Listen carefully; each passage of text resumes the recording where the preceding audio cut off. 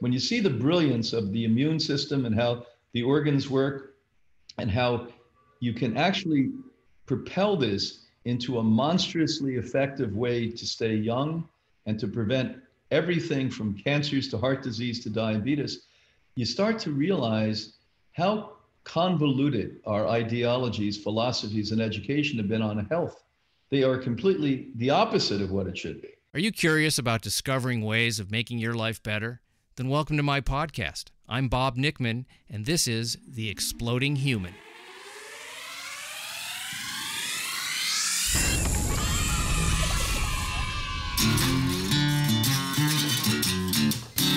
Listen in while I talk with all kinds of people in the fields of personal growth, health and healing, alternative therapies, psychology, spirituality, environment, and the future. I'm looking for those answers that make life better for everyone. You'll meet cutting-edge practitioners, doctors, artists, filmmakers, business people, and those who have overcome challenges. The brave, the curious, anyone who is out there helping us humans to explore, expand, and explode. Hi, welcome to the show. This is The Exploding Human. I am Bob Nickman. My guest today is Brian Clement from the Hippocrates Health Institute in Florida.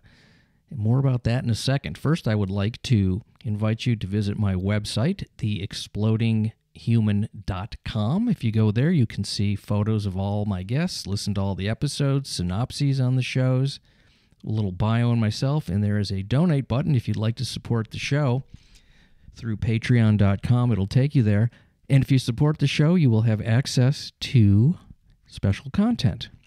So I appreciate that. I also have a YouTube channel, The Exploding Human with Bob Nickman, Ed with Bob Nickman, and you can listen to the episodes there, as well as the Exploding Human Facebook page. So check that out. My guest today is Brian Clement. He is the co-director of the Hippocrates Health Institute, and we are going to be talking about optimal health, how to achieve that, his personal story of being overweight and having physical issues, foggy mind, all kinds of things that happen from the American diet, which usually consists of meat and lots of sugar, and how he transformed his life and how he has transformed the lives of many thousands of people through the Hippocrates Institute. Also, I want to say that it was a long interview, so I took 20 minutes of it where he talks about the pandemic and COVID-19, and I am putting that as extra content on the Exploding Human Patreon, so you can access that whole section on his take on the pandemic. So go over there and support the show that way. That would be great. So I don't want to say too much before he comes on. It was a great talk. He's highly opinionated in the best possible way, with an open mind and a sense of humor. So I love talking to the guy. I mean, we went for a really long time, and I could do more, and I probably will down the road. But without further ado, here he is. This is Brian Clement. Glad we finally got to talk, and we're going to talk about the Hippocrates Institute, eating healthy, maybe get into some pharmaceutical things. And, you know, when I had Tim James on my show, if anybody wants to listen to that, Tim is who turned me on to the Hippocrates Institute. And he was talking about the remarkable transformation that took place when he went there. He had many physical issues and also a cloudy mind.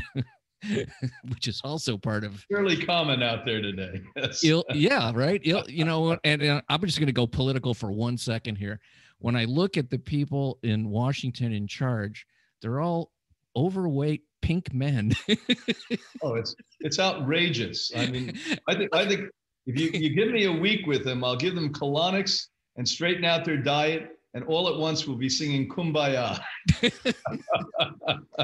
Now, and even Tim said this. We could talk colonics because I've done them, and I sure, do. You're in California. I mean, it's a prerequisite to be a citizen of California. Exactly. You can't get into the state. Right at the border of Nevada and California, there's a colonic. And Arizona frowns upon it. So, or do they brown upon it? I'm not sure. Yes, there's certain mandatory woo-woo things you have to do to get into California, but not really. It's a, Well, I love California. Let me yeah, tell me you. too.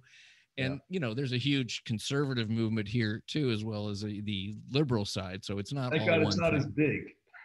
Maybe not. Maybe outside the cities, it probably is bigger Yes, in Orange County.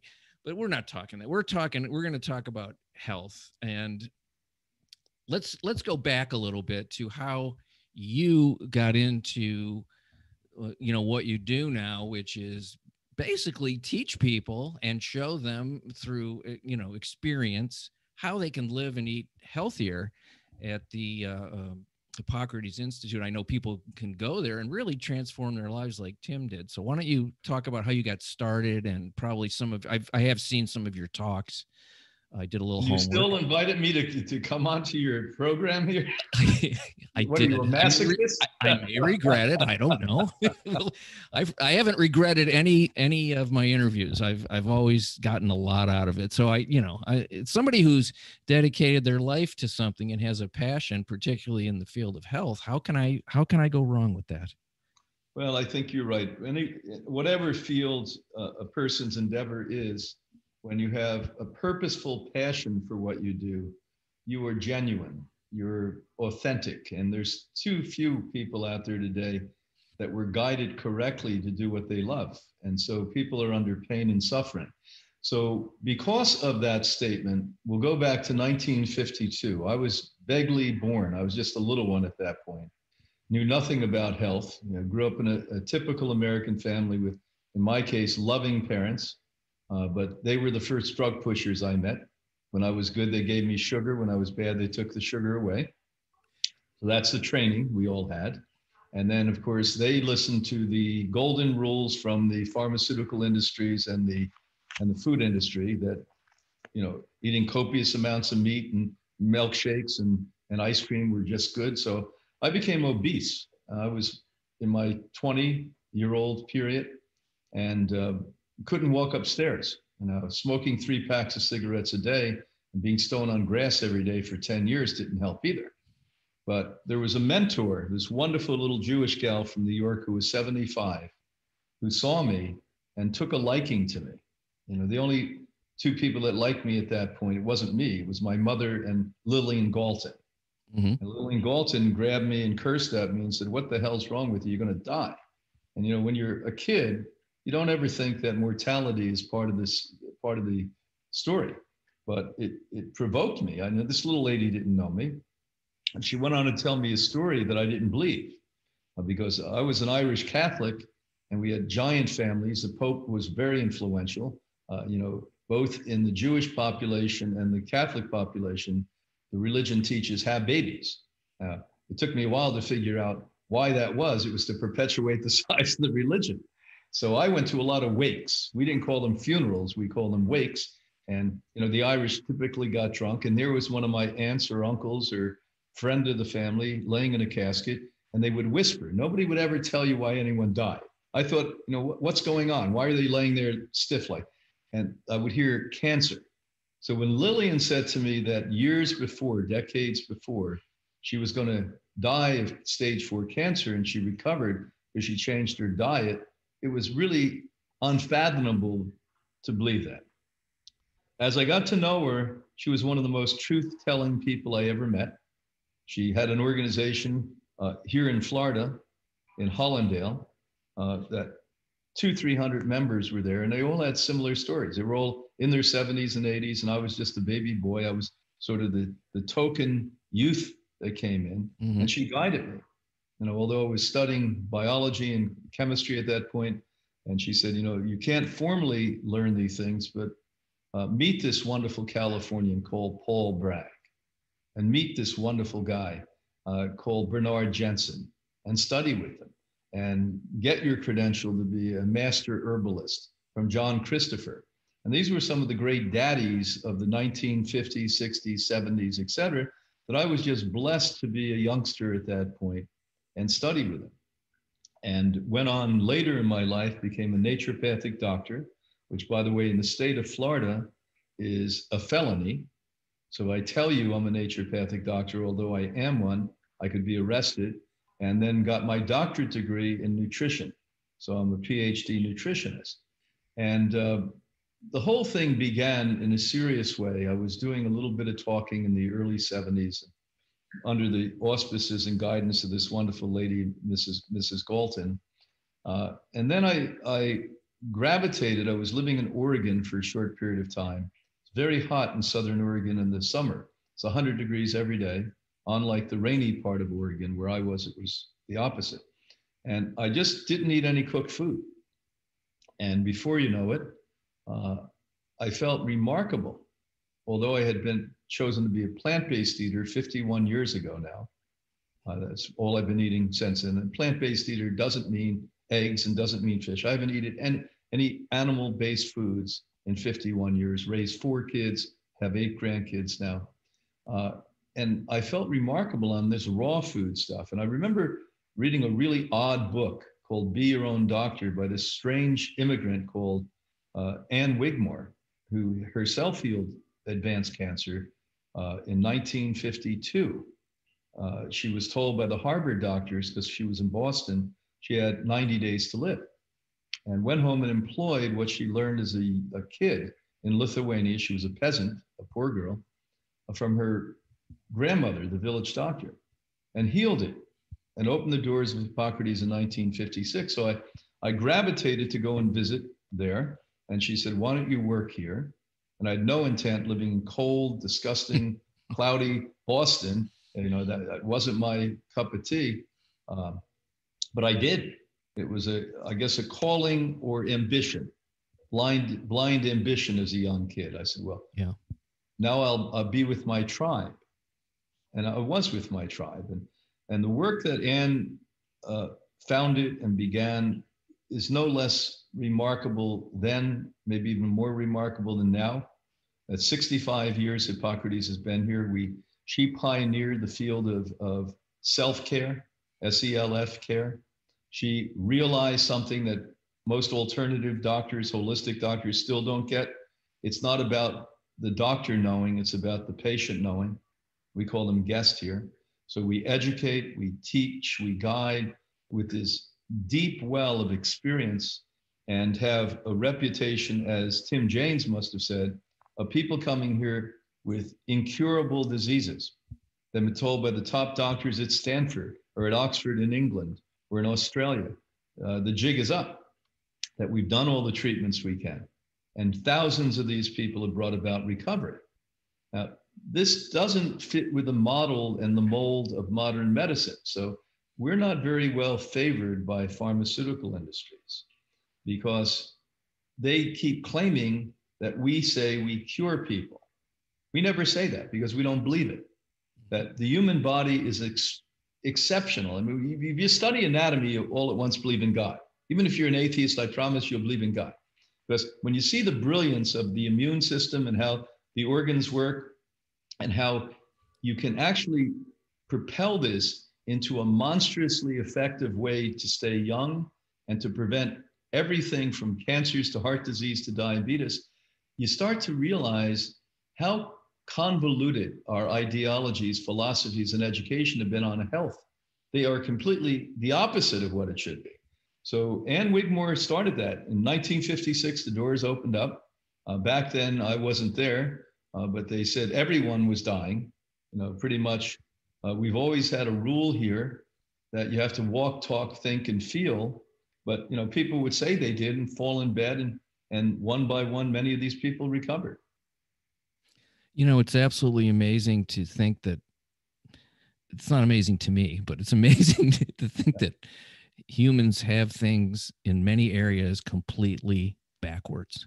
Completely. And from, you know, how they view the world in every single sense. And health, of course, is a big part of that. And I sort of look at it that my body is something that I can treat with reverence in every area. And what I put into it, and I'm not, you know, I'm certainly not at the level of health that what you practice there. I'm a little bit lazier and a little bit less educated, and and driven, but I'm pretty healthy compared to most Americans. I'm in a high percentage group of health. I take no medications, and I'm 66 years old. I'm on nothing. So Right. other than, a couple of vitamin type things, but, and, I have a few things that aren't the way I want them, but it's pretty amazing to me that when I go to the doctor and they go, what medications are you taking? And I go, none. Yeah. And they're like, what? And they've tried to get me to take, certain things like cholesterol stuff, which I won't do. I won't do it. So, and I feel pretty good most of the time. And, and I'm willing to use my body as You're not on the meds. No. That's it.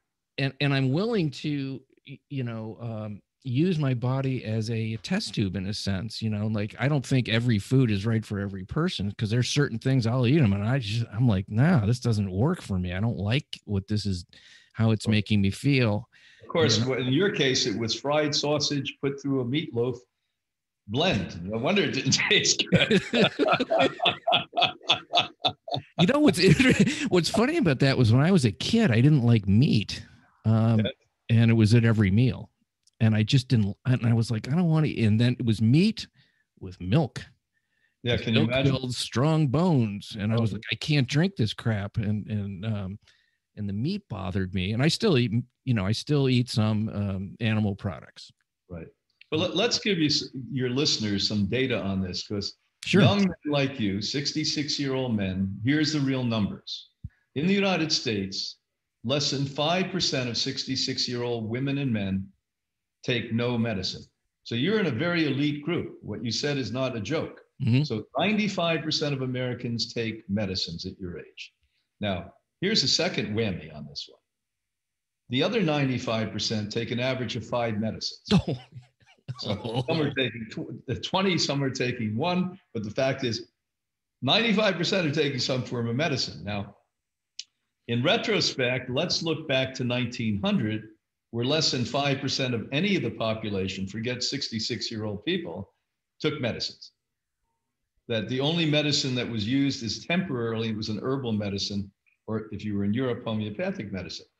In the United States, the number 3 killer now, listen very closely and challenge anything I say. I'd like you to disagree with me today. That the number 3 killer, number 1 is cancer, number 2 is heart disease, number 3 is medical pharmaceutical mistakes. Now, that alone should provoke some thought in thinking people, but the bad news is in America, we don't have too many of those people left. And thinking people should say, wait a minute, these are the people that take up 22% of the gross national product, so-called healthcare, has nothing to do with health.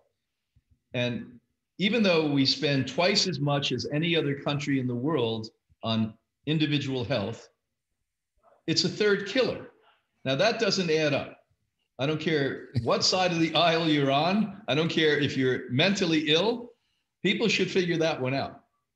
And why? Because we created a system since Rockefeller took over in the 1920s that is a profit-based system. Mm-hmm. That's right. Mm-hmm. One single mistake that they made intentionally is all medicines were plants before 1920s. He was in the oil industry. This bastard basically made medicines out of oil. I mean, think about that. And so how many of you would take a quart of motor oil and ingest it? Now you say, well, it's not the same. Some researcher at Harvard or Stanford or UCLA, they did the research on it. Don't buy the nonsense you're hearing today. This is a world I come from. Most research is marketing ploys by the pharmaceutical companies that are going to sell and make billions of dollars on you being a victim of the number 3 killer in America, you taking treatments for diseases that do not work. Let's look at cancer alone. Their own journals, which I happen to read, I wish other doctors did, tell you that if you take medical treatment for cancer of any type and do nothing else, 93% of those people will eventually die from cancer. Now let's just look at this in a practical business-like manner. Imagine if Chevrolet or Ford or Dodge, had to tell you as you're driving your car or truck off the lot, by the way, there's a 93% chance you may die from driving this car. How long would those companies stay in business? But we don't challenge these people who have cloaked themselves in the glory and arrogance of science. You've been taught since you were a little boy, and I was a little boy, and girls listening that you're subservient to these people. And the truth of the matter is, this is criminal activity. There's nothing less than criminal activity. One of the top economists in the world from the University of Chicago said it so well. Once we license a field, a professional field, it gives them justification to make it a business, even if it doesn't help. And that's what he said about this. So, I mean, what you and we shared, where did you grow up, by the way? I grew up in Cleveland, Ohio. Okay, so we had, from the East, we had similar backgrounds, or I'm sure your parents didn't mean to poison you, but they were unwillingly. And yeah. I mean, they were following the, 3 basic food groups, and they put glasses on me when I was 3. They took me to some kind of doctor, and I took them off and I broke them. Yeah. And then they waited a few more years and they did it again. And then progressively, my eyes, because of the dependence on the lenses, they got worse. Yeah. So, what did some teachers say, that you weren't looking at the homework well? Or? Well, I don't know, because they did take us into rooms and did eye test screening at schools. So now there's a lot of factors in an eye test, obviously, and there's a whole. I mean, we could get into the whole thing about vision and When you're 3 years old, they could say, "What's that letter?" You don't even know. Yeah, they say bad eyes. Yeah, which is better, this or this or this? I don't want to be here. That's what this is. So who knows what and there are I'm going to find somebody, because I did do some of this Bates method it works exercise, and it did work. I got lazy and I was busy and I couldn't put in the time. But it worked. There were moments, and my prescription got less and less and less. And there were moments I had perfect vision at times doing the Bates method, and they basically drummed him out of that whole, ophthalmology. Let's explain this, because a lot of people listening to your show, especially your show, wear glasses. It's camaraderie. So Dr. Bates was around 100 years ago, and he was a medical doctor that started to notice something that was a new occurrence. More and more people wore glasses. So he correctly surmised, when we were agricultural farmers, we were moving our eyes. We heard a bird. We listened to this. We saw the color. We got UV lights in our eyes. But now we're on assembly lines. Now we're doing mundane work where our eyes are focused. So he said, movement and exercise will bring back the virility of the eye. Now, I'll give you a story. My father-in-law, who's 93 years old in Sweden, doesn't wear glasses. He's a prolific reader. I read a lot. He reads 6 to 7 hours a day, every day, 7 days a week. And the fact of the matter is, this guy broke at 45 his glasses and does Bates eye method 10 minutes a day. So all of you, anywhere in the world, you're listening to this wonderful guy who has this program, you can buy Dr. Bates' book. It's a very small, inexpensive book. It's in 30 languages around the world, and do what he was incapable of doing. Now it's time. We're going to do that again. Yeah. Promise the next time I see you, you're not going to have glasses on. You're going to have a full head of blonde hair, and you're going to be wearing a Speedo. Taller too. Yeah, no, it blew me away. I mean, all of a sudden it would just come into perfect clarity with these exercises. And, I think one of the things that he said was all poor eyesight is based on mental strain. Yes. It's not a physical, disease from the outside. I mean, I guess if you would ask an ophthalmologist or, why do people have poor eyesight? I don't know if they actually have a real answer for that. Like, what causes that? Send more money. We'll research it. Where's cancer? We don't know where cancer comes from. Maybe not radiation that we give you for cancer. We don't know where heart disease comes from. Get off your lazy ass and stop eating all the garbage. That's where it comes from. If I say to people, if you want to know why the country has a lot of ill health, go to Disneyland and just look at the people. That's Disneyland, of course. That's the happiest place on earth. Oh yeah. And it is a swirling mass of obesity and ill health and horrible foods. I mean, well, a place I don't even go anymore because it was so depressing. Plus, the guy screws Americans is called Walmart. I've never shopped there. Never. I'm proud of that. If you think Disneyland has poor specimens of what's going on, Walmart must actually stock these people in the back room. And 90% of them have to drive on carts because they're so big they can't walk. Wow, that's a whole business. The rascal. This is why they had drive-through fast food restaurants. Our fat asses can't get out of the car anymore, so we have to drive through. Then, by the way, nowhere in the world have I ever seen where alcohol consumption when you drive is legal. But now you feel so bad. Now you go to the drive-through alcohol store. And then basically when you get sick from the alcohol and the bad fast food, then you go to the drive-through pharmacy. So I'm saying this years ago, tongue in cheek, and a woman from Arizona got up when I said, next they're going to have drive-through mortuaries. She said, we do have one. And I said, what do you mean? She said, it's in a low-income area, and people who can't afford the ambulance or the funeral home, you actually can drop off your loved one. I said, that's door to door from the fast food place to the alcohol place to the pharmacy to the morgue. Wow. I guess you could. Wow, I can't even imagine driving grandma over to imagine that. Drop her off. Put her out the window. Crack the window. Holy macaroni. Should we put her in the trunk? Society. So off. That is incredible.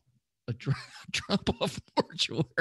Let's talk about another number one. Do you realize that we only have 4% of the world's population, and we take 50% of the drugs, pharmaceutical drugs made yearly? I completely buy that. You should. I mean, challenge anything I say. These, people say, Brian, you have these interesting facts. It's not interesting facts. I'm reporting the insanity of humanity. It's what it is. Well, the thing is, the pharmaceutical companies tell you how bad this stuff is at the end of every commercial. May cause, and then they give this really fast list of horrific things. Your eye may pop out, your butt may blow up. Yeah. I mean, it's just, and they didn't have to used to do that, but now they do. So they get a guy who can talk really clear and fast, and they just do it right at the end. And then they do another teaser for the product. They'll show the happy couple, walking, and everything's fine now because of this. Even though one of these people they use, these models or actors who look sick, they all look sexy. What the hell? They're not sick people. We all say, hey, I want to be like them. Let me take the drug. The drug that makes ugly people pretty. That's Did you ever see the John Oliver segment? He did a 10-minute segment. I use this when I'm traveling and lecturing around the world. He actually critiques this entire thing. And they have the stereotypical sexy woman who's a pharmaceutical rep, who comes into a middle-aged doctor who's just happy to see somebody, and they go out to lunch together and they start throwing money around, but I'm sure it's on the internet. Look up John Oliver and exposing pharmaceuticals on that. And it's just poignant. That's all I can say about it. So let's talk about some other things. What do you want to talk about? I want to talk about sugar. Oh yeah. And then I want to talk about the current pandemic and your take on that. So let's talk sugar first, because I think it's a huge problem. I had a problem with it. To me, it's as close to cocaine as you can get. It looks like it. It has the same similar effects. It caused me bad sleep, jaw grinding, stomach issues, tiredness, all kinds of stuff. Other than the taste, I really did not do well with it. No. Well, this is, again, my 51st year of doing this work. I've worked with 275,000 people. And if you said, Brian, you can only say one word of the one thing you want everyone to give up with, we're now discussing it: sugar. So one of my 30 books I wrote is called Sweet Disease. And every chapter in that book, I give you the easy to understand 5th grade level reading of why scientifically that specific disease is either directly created from eating sugar or grown or developed or expanded by eating sugar.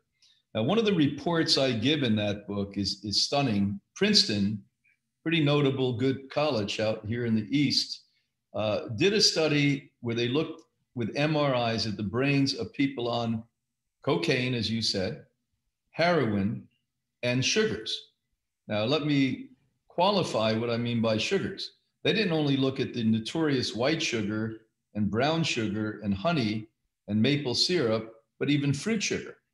Mm-hmm. Because even though you think of these in different ways due to marketing, industry marketing, the body doesn't decipher the difference. You can be as addicted to fruit sugar as you can white sugar. So now, part of the brain lights up with cocaine.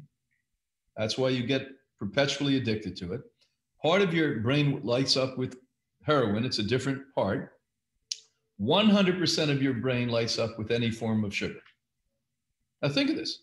So even though I was a great meat lover and dairy, I think my entire diet was 80% meat and dairy. When I, at 20 years old, abandoned all of that and gained back I didn't gain back, I finally received my humanity at that point. I gave up meat in a day. It took me 2 more years, 3 more years, gave up all dairy food. It took me 35 years to give up sugar. Now here I'm an internationally renowned nutritional scientist traveling around the world telling you how bad sugar is.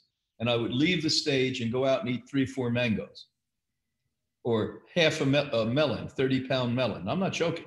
I mean, This is an evil addiction that Princeton and now other organizations tell you 30 times more addictive than heroin or cocaine.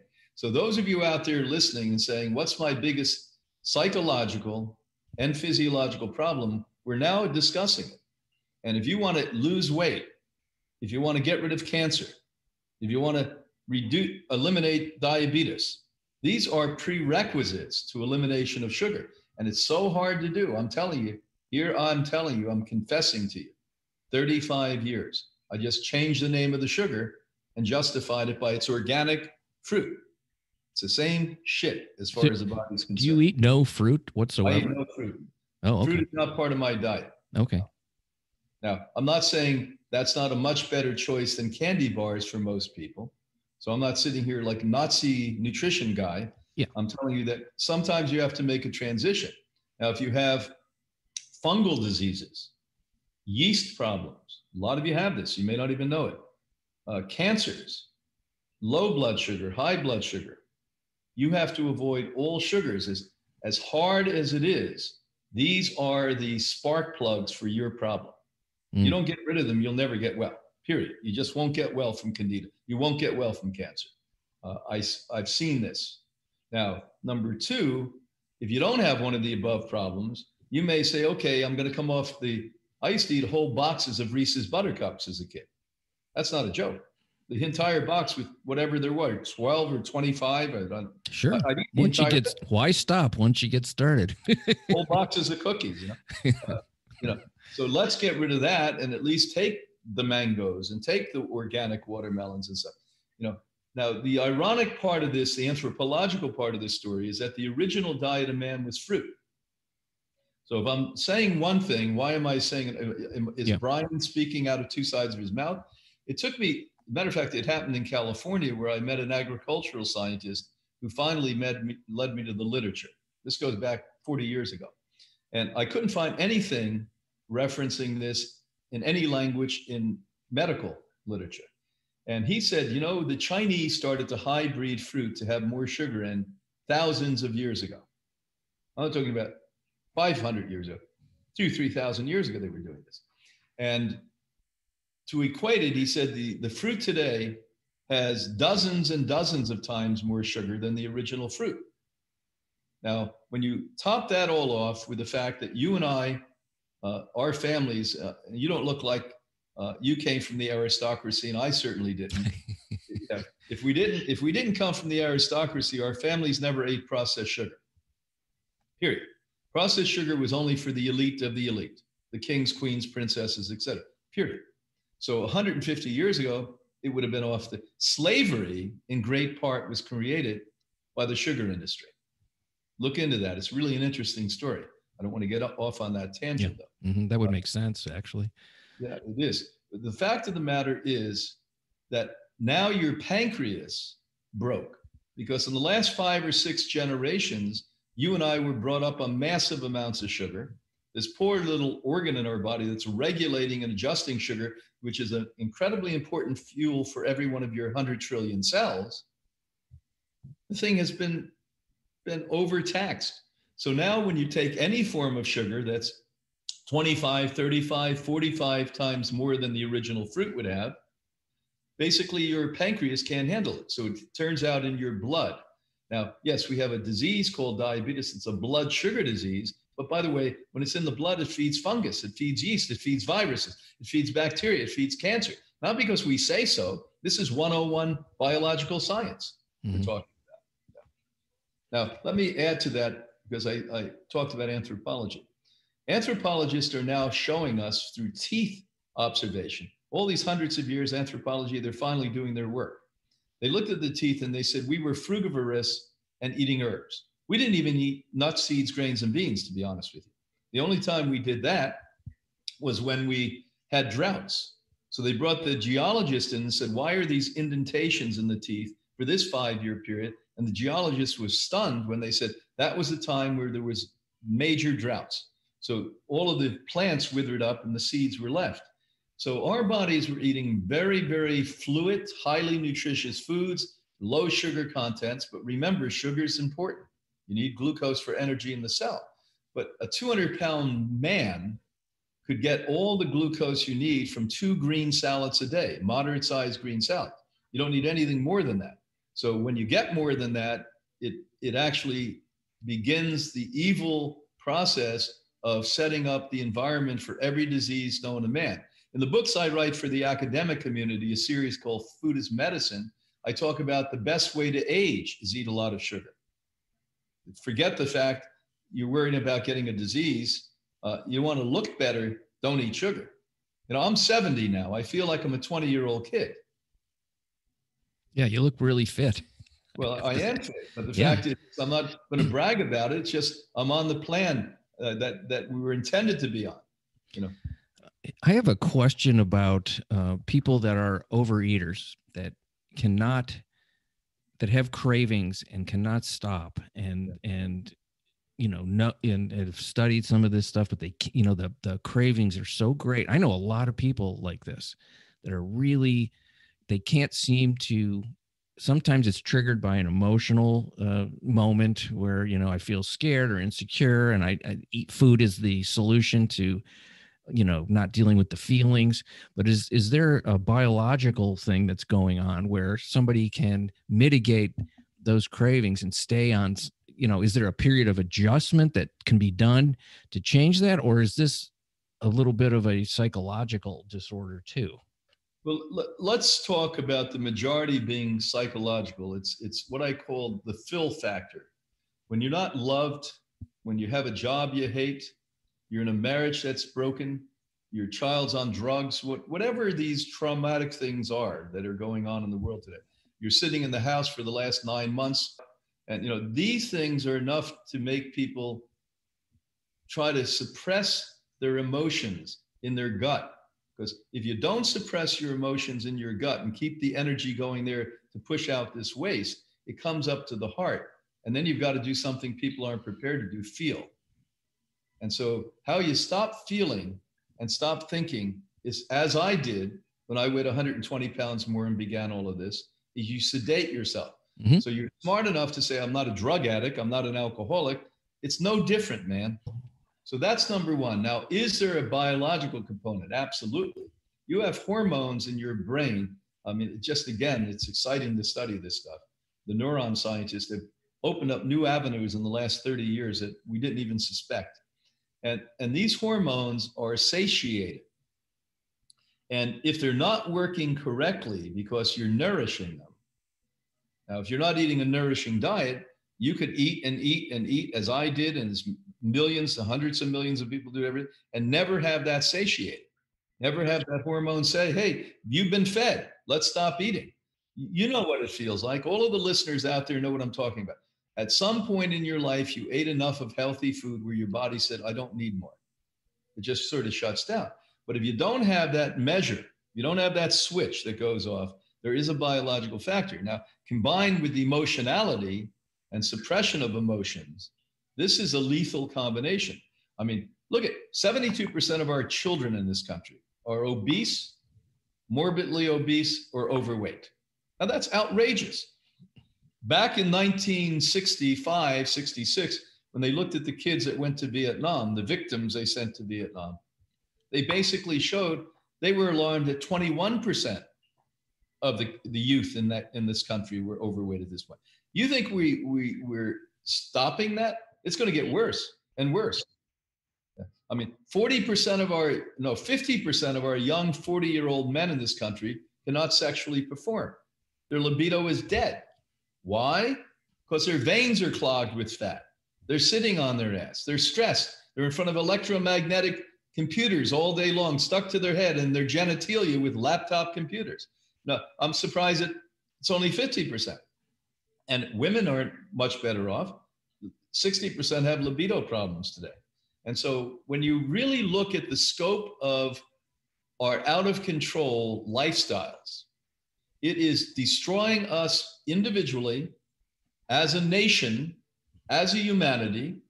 And you can't tell me that this doesn't have a major effect on these leaders when they live on fast food and sugars. It does.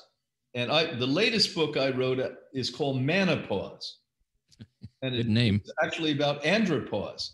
And I critique that. A political statement I make is if men could realize that we have, as Erickson said, cycles of life, periods of life, and we're not the virile 20-year-olds at 60 and 70 we were then, but if our social abnormalities and our demands upon masculinity show that you've got to be a machivo guy at 50, 60 and sexy guy at 60, you can't live up to that. You don't have the hormonal activity to live up to that. So what we have is abuse, men running around with young chicks all of the time, guys getting drugged up on alcohol or drugs of some type, or sugar, which I used to do.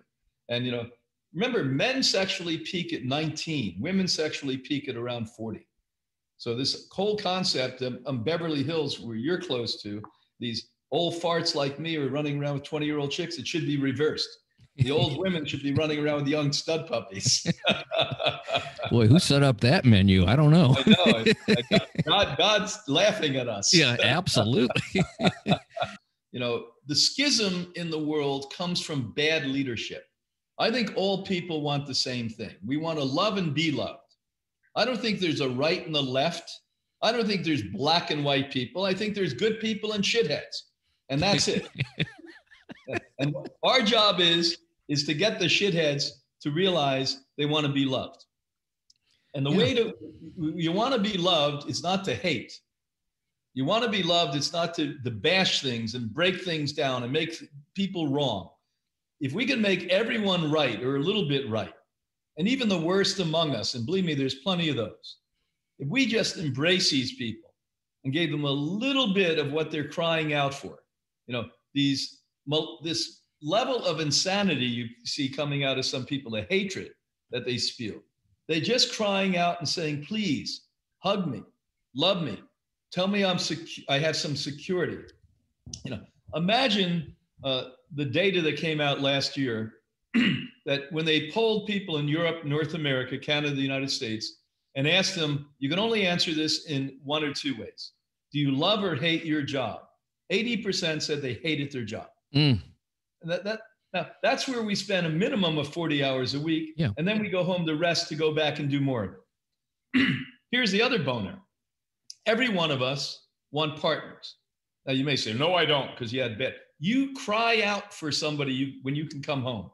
And you have somebody that's my wife of 42 years. When I have a tough day, I'm working with somebody here, a kid with brain cancer. I'm a man. I'm not first a professional. I'm a man. That rips my heart out. I have somebody to go home where we console each other. Mm-hmm. We all want that. But 90% of people do not have good marriages. Only 10% of people have good partnerships. That's scary. So you hate what you do. You hate being at home. And so people start to take hobbies up that are mental sick hobbies. I'm going to join this club because this is a club of haters that resonate with my level of hate. Or I'm going to rip down this building, or I'm going to join this party. All we want to do is be recognized and loved. And if we could just nurture that, and could you imagine the amount of suffering we would stop if we had people on a healthy lifestyle and diet? I know if you gave me the keys to the world and a team of dedicated, mission-oriented professionals, I want you to join this too, by the way. And we, within 3 years, could wipe out 80% of all the diseases. Could you imagine the economic impact that would have on the global population? And I'm not joking. I'm not sitting here blowing a horn. These are things I've thought about, and we've run the math on them. Yeah, I was actually talking to my wife about this. The first thing you were talking about is creating life for people where they feel good rather than hate. There's a lot of energy to being angry, most of it, and being self-righteous and being right. And there is adrenaline, which is an amazingly strong drug so it keeps fueling it. And I agree. I always say that everybody wants the same thing, which is what you were talking about. And why, as a species, are we so blocked from doing that? Is it just, I don't know what it is. Some of it's just ignorance and the people that are the sickest seem to have a drive to control other people, and they make that a full-time job, and they get there because of it too. That's another part of it. Well, let me give you some of my observations humbly. I'm sitting in the seat I am. I'm seeing people in their most broken and authentic time here on the Hippocrates campus. So people don't come in and embellish with me. They don't exaggerate, 99% of them. They don't lie. They come here and they open-heartedly and open-mindedly say, can you help me?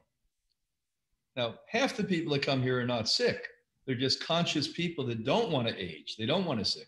But I'm talking about this precious group of people I've had the privilege to work with since 1970 or so. And when I'm with these people, they've taught me so much I couldn't learn any other way.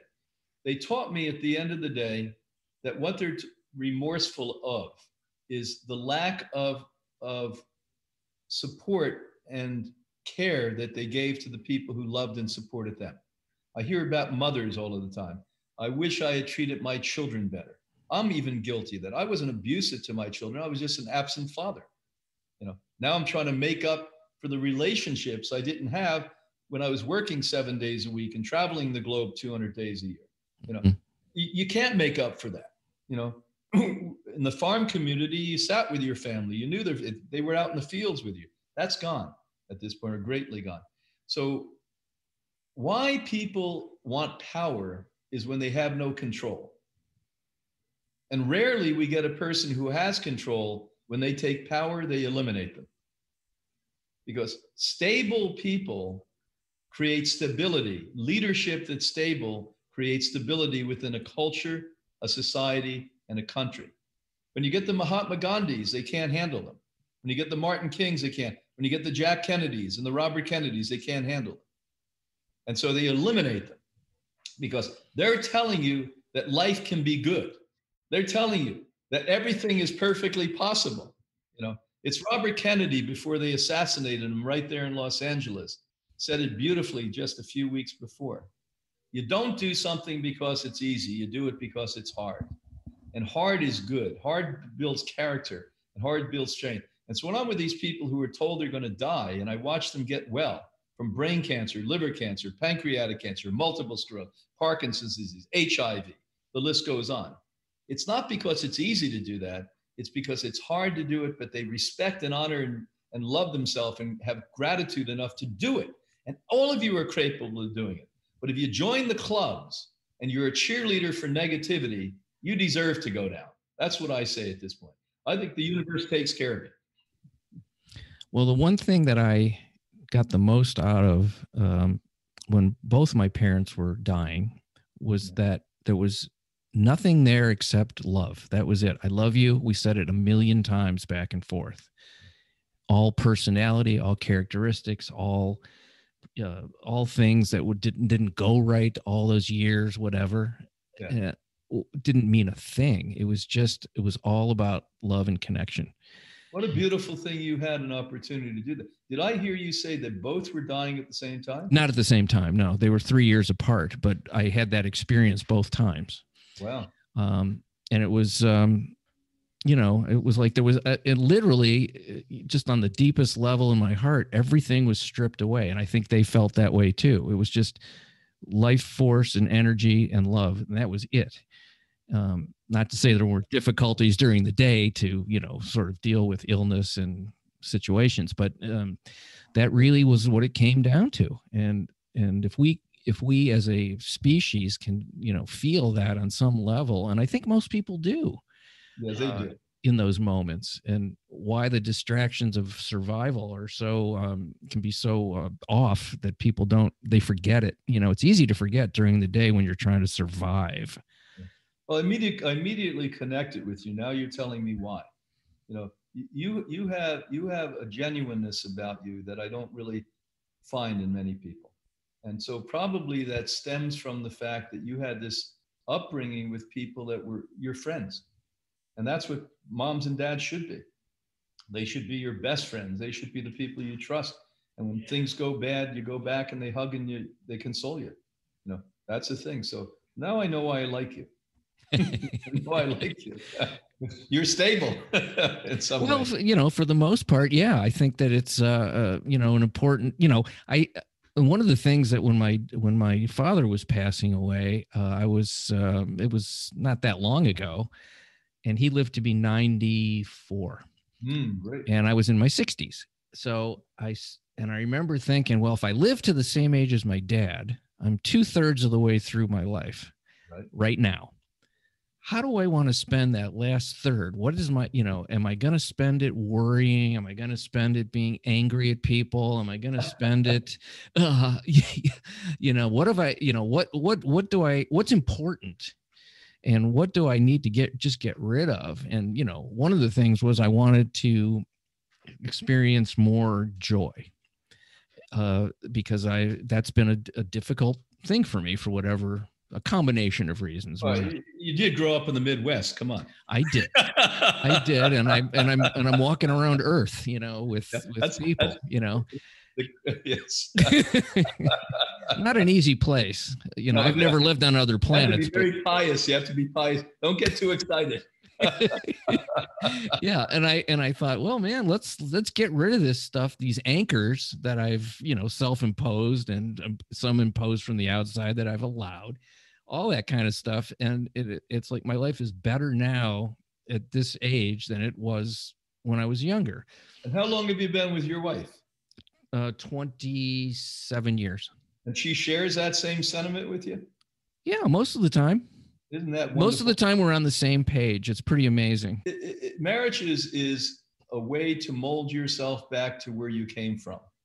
When we come here, the whole perception as we get older, we become wiser is nonsense. You come here completely wise, and then they work on you. Even the parents the wonderful parents we had, it's like they have hammers and chisels, and they start, you can't do that, can't do this, can't say that, you're a boy, you're a girl, you're black, you're white, you're Jew, you're Christian, blah, blah, blah, blah, blah. They start chipping away. Once they're done working you over, they send you to school.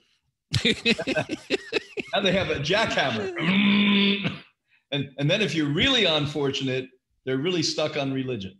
Then they send you in for the polishing. That's where they take sandpaper and work on your brain at that point. So no wonder we have we have such a self-doubt that we are not ever taught the truth, that life is good, that anything you should dream of doing, you should be able to do, that humans are wonderful and are here to support and to love one another, that relationships, be it love relationships or work relationships, should be something that you enjoy, not something you worry about, and the struggle, when a struggle goes away, the disharmony goes away, the discord goes away, and by the way, the disease goes away. So everyone that comes on this campus as a guest, they get psychotherapy. And I didn't know that piece of it. That's interesting. Okay. The most, I have to eat my sprouts on there. I can't say crow, but I have to eat my sprouts on this one. Yeah. Fact of the matter is that the most important thing we do here is psychotherapy. If we don't find the blockages, the demons, and they may not even be profound. You may not have been beaten or abused one way or another as a child. You may have not resolved an issue as a young woman or a young man that's blocking you. Why you have the breast cancer, why you have the pancreatic problem is that. So we go back to that eating thing. Well, the eating's a representation of how you either loathe yourself or honor yourself. And a good friend of mine, he taught for many years law and psychology up at an Ivy League university, said to me years ago, "You have a much easier job than me when I'm seeing patients." And I said, "Why?" He said, "You can evaluate the state of mind they have by the choices they make." So look at the choices you're making and I'm making and everyone else is making. And that evaluates the level of self-care and love and respect you have and gratitude you have or lack of. Mm-hmm. Yeah, I always ask people that that if they ask me for advice, or one of the exercises I have people do is, I want you to write down what you believe about every category of your life. What do you believe about money? What do you believe about politics? What do you believe about sex? What do you believe about aging? What do you believe, anything you can think of. And it's, some of the stuff that I came up with for myself was so off. Yeah. It's funny, isn't it? And I was like, man, here's a classic one. If somebody's wealthy, they must be criminal or evil because only those people get money. Money is bad. Yeah. It's not either thing. Religion did that to you. Religion did that to you. Probably. I don't know. Somebody did it. You may not even be religious, but remember, your country was based upon Judeo-Christian theology. So, what was its statement out of it's harder for a rich man to get to heaven than a camel to go through a pool or something. No, that's embedded in your head. You're 4 years old and they're saying this nonsense to you. At the bottom is what do I believe and why do I believe it? And is it accurate? And does it serve me and the rest of the people around me? Hard questions, but worth asking. The hardest job I have, and I think you have, or any of us have, is forgetting what we think about others, but thinking a lot about yourself and how to progress, how to improve. I mean, I sit here and preach it, and every day I struggle with it. Right. To really say, what am I bullshitting on? Am I not engaging myself in? I'm talking a good game, but I'm not engaging myself fully. Why would you be doing those things? These are the questions because pretense makes you be something that you're not. And authenticity basically makes you who you are. And if you're not ready to accept who you are, you keep diverting the attention to fake, to the make-believe. It's amazing. We're like these turkeys that puff up our chest and we crow and we walk around and then our peacock feathers come out, rather than say, hey, you hear people say to me, when I was a kid, I used to say something and a friend of mine stopped me. After every second sentence, I would say, "You got to believe me." And she said, "Do you know what you're saying?" And I said, "But that's not what I mean." She says, "Yes, it's what you mean." Why? You don't trust yourself. And I was too young to get it, but I finally got it. Why would I constantly remind you, you got to believe me? I felt insecure. I felt I wasn't being straightforward. So these are the little things. They have this wonderful system, and I don't know much about it. I've just seen it effectively help people, called neuro-linguistic programming. You know Oh, I anything? just did a talk yesterday with somebody on that very topic. Oh, yeah. Talk about it, because I don't know much. Tell why that works to people. Well, it really is getting down to, ingrained beliefs that aren't serving, and it really is, where did it come from? How old is it? Is it in your family system? What is it causing you to do or not do? And it really gets down to just giving people permission to say to themselves, this is really what it is. This is the deepest level of why I'm acting this way. It's like a lot of people, the woman I interviewed was saying, like, a lot of people come to her for, I hate my job and I'm not doing the thing I love. Yeah, and then they find out, well, maybe it's because you don't think that, you're capable of doing this thing you say you want. We don't think about that yet. Yeah. Or you're afraid of the success of it because your belief that successful people get knocked off by other people or aren't liked. Exactly. I had that belief, by the way, that I'm going to be the guy that is a really great guy that's not going to ever get to a certain point, because I didn't like people that had risen to a level and I resented them. So therefore, those other people are going to resent me if I do well. Yeah. So I'm going to get people to like me for being the guy that's not getting what he wants, but he's a great guy. Yeah. Can you imagine the difference if you and I were brought up in a healthy society that said, by the way, not only should you have everything you want, and we're going to support you to do that, but everyone else should have exactly what they need. Now, this would be a chaos at this point, because people, they need a lot of things they don't need. I need $1 million. I need this. I need the car. If we could just get all of the smoke out of the room, and we take what genuinely we need. Can you imagine? I'd raise the people up. Oh, it'd be awesome. Coretta King was one of my closest friends. And not only was she a friend, but became my mentor over years. Because I perceive what I've been doing for years, not work or business. It's a mission. And she was my mission mentor, as I said. And I remember having as we're having a nice conversation, an honest, open conversation. I said to her, didn't you ever doubt what you were doing? I mean, you had 1,000, this is a fact, 1,000 death threats a day. Her family's home was firebombed. She had to drag the kids out in the night. Martin was stabbed. He was eventually assassinated.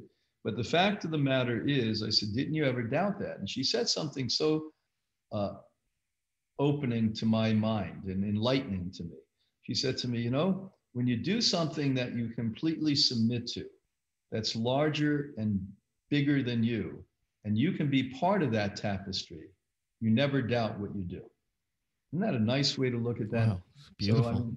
So the things that you and I succeed with, and anyone listening out there anywhere in the world, are that level. We never succeed if we hold back an inch. We only succeed when we submit ourselves fully. And that's the message I have for you today.